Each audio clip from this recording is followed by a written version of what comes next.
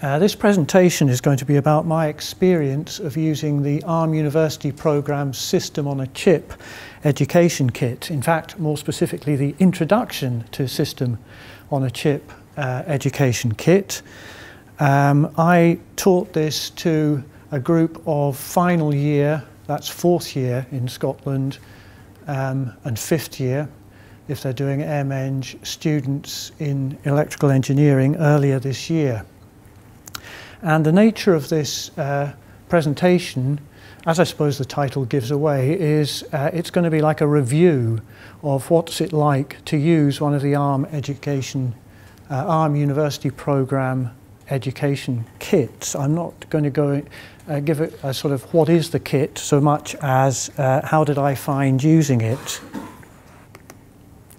So I've given you a little bit of parts of this background already, but to flesh that out a little bit more, I've been a lecturer for several years now, and I've taught subjects like DSP, microcontroller basics, all the ones that you've got listed there. However, it was only last year that I was made responsible for teaching half a course on digital electronics. And this came about through the retiral of one of our members of staff, and I inherited some fairly well-used materials on boundary scan and design for test, which I felt were looking a bit tired, and between you and me, I thought were looking a bit impenetrable. And so, not unilaterally, but with agreement, I decided to do something a little bit different. Now there, two factors came into play. Really, firstly, I was already familiar with the ARM University Programme's education kits. I knew what ARM University Programme was trying to do with these, and at the same time I have quite a preference for trying to do hands-on laboratory exercise-based work to get actual electrical things happening rather than theoretical things happening, and to try and one of the terms that our head of school likes us to use, and I've got no objections to it at all, is learn by doing rather than just learn by sitting in a lecture theatre. I could add at this point, perhaps in way of background, that these fourth and fifth year students that I was teaching this to had already studied a bit of C programming and a little bit of Verilog programming as well in earlier courses that they've been doing. So I've mentioned already that I'm not going to go into a lot of detail of what's in the System on a Chip education kit, because I'm not so much trying to describe it as describe what my experience of using it was. But just in case you're not familiar with this already, the education kits from ARM University Programme typically contain lecture slides that you can stand up and talk to, but then more importantly probably laboratory instructions, and of course to back up the laboratory instructions you've got to have something that's happening in the lab, and they provide example pieces of code essentially. And of course, I'll talk about hardware in due course. They're also typically providing particular hardware platforms for this. And maybe these are in the wrong order. Maybe the tutorial questions should have gone after the lecture slides.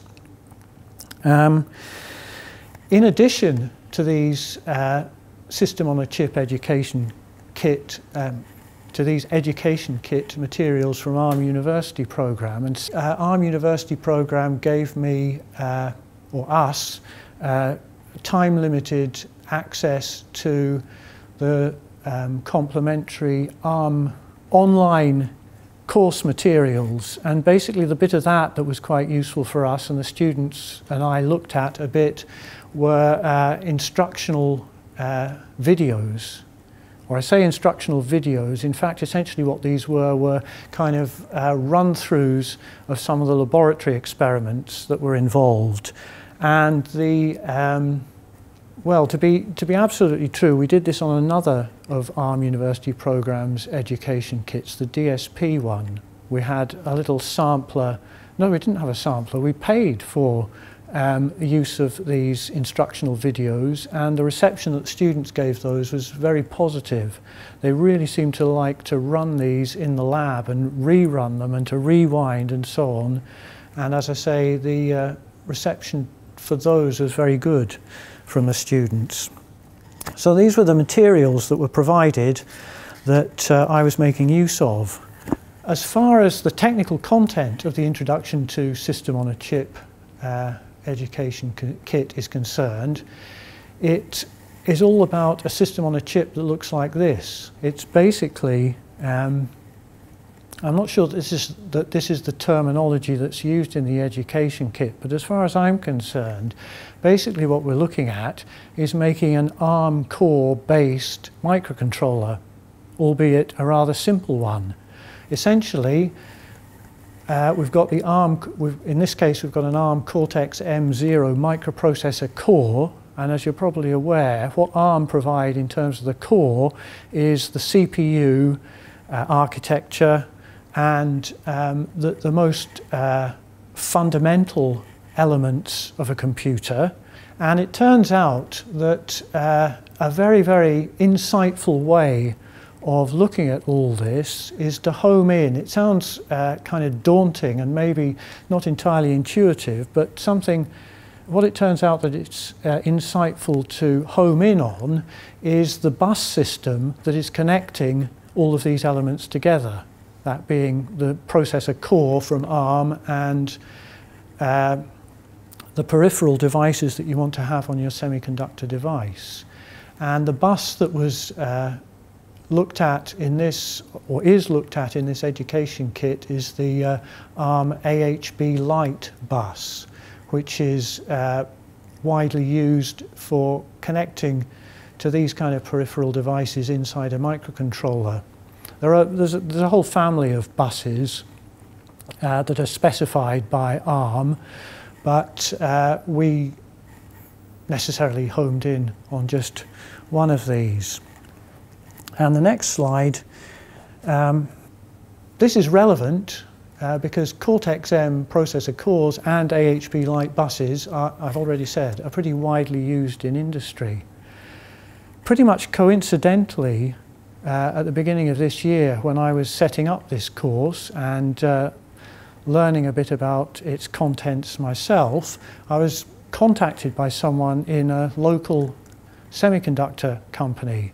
There's nothing secret about this, but equally I'm not trying to promote them or anything, but for what it's worth, it was a company called Allegro Microsystems, and basically they design, or the part in Edinburgh, designs integrated circuits that are used in the automotive industry. And I was, out of the blue, sort of, contacted by someone there, and he said, we've just bought a license for using ARM CortexM4 processor cores.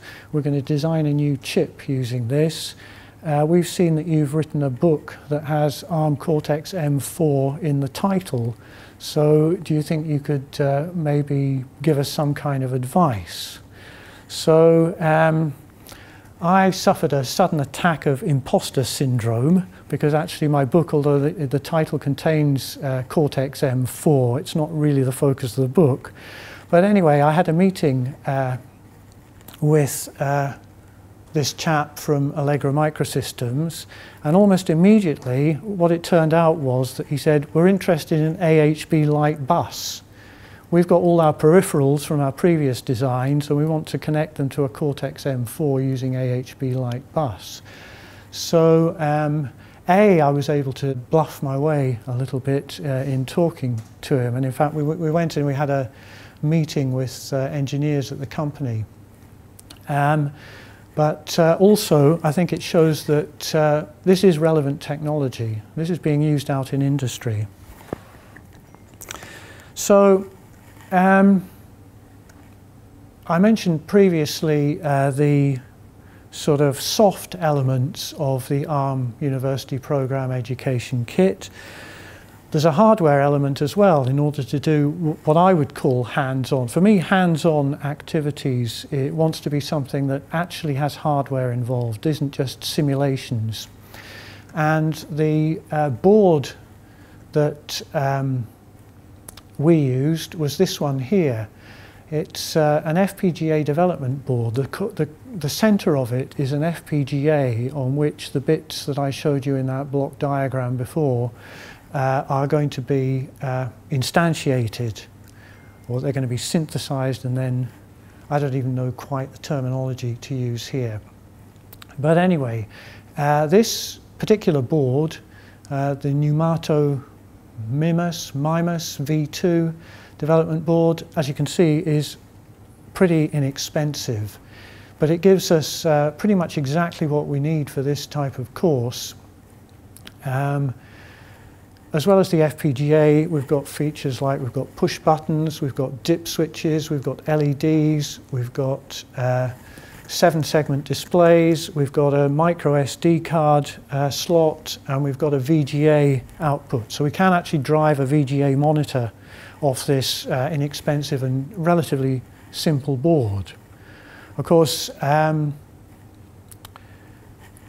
my position in this is that I looked at this option and thought, that looks very suitable to me, I'll go for it. Our department bought 50 of these boards so that we could run the course. Of course, it's ARM who actually, if you like, I don't know if they found it or they drove its development, it doesn't matter, but what I'm saying is that, or what I'm about to say is that of course, it was necessary that ARM University Programme had recently ported this education kit, so it runs on this piece of kit. So perhaps not that much brain power on my part involved here, but anyway, as far as I'm concerned, we arrived at a pretty good situation, i.e. able to do the type of SoC introduction activities that I'm interested in doing with the students on low-cost hardware. The education kit, as it comes from ARM University Programme, is designed so that as it stands, you can give a one-semester or a one-term course on the subject area. But in fact, the hint was in there, but there was no reason for you to remember it. I was given half a course. I was given 6 weeks. And so this is what I'm getting at when I've got a slide labeled flexibility. What I actually did was I went into the education kit and I kind of pulled out the bits that I wanted to use.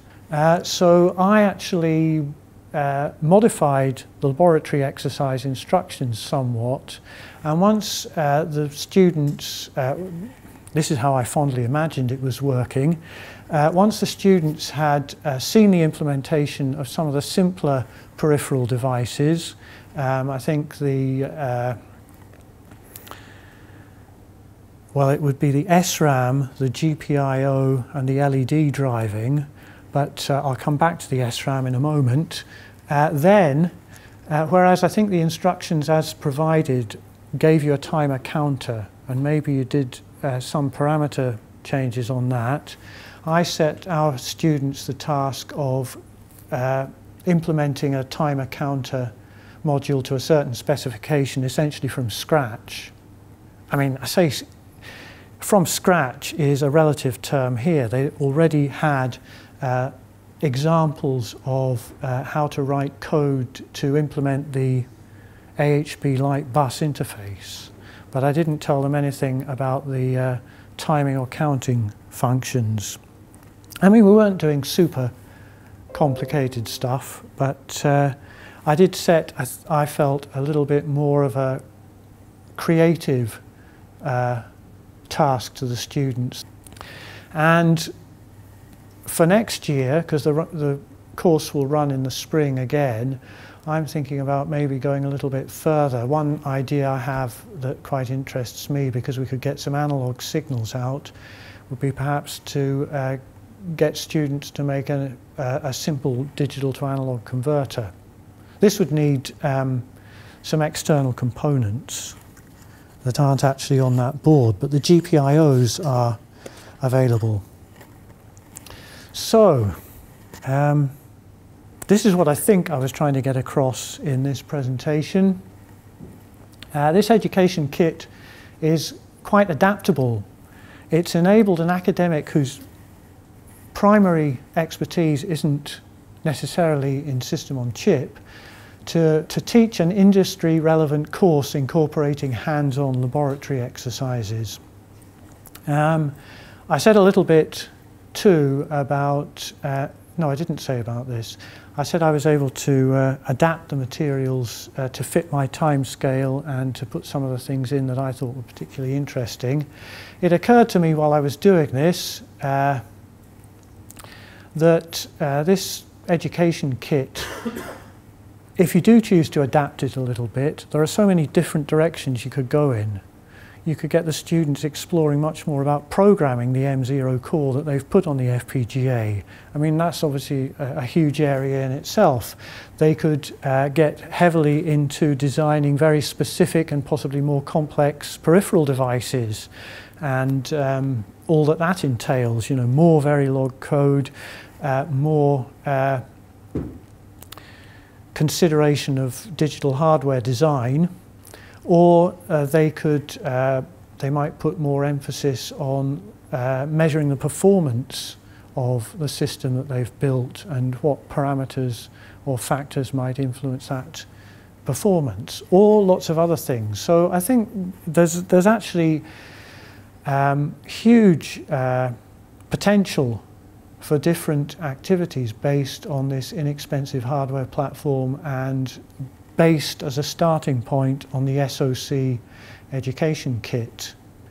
And then the final conclusion, the SoC Introduction Education Kit and this really low cost but really quite useful FPGA development platform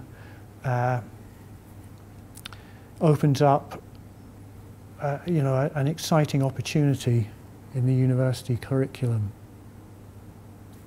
Thank you.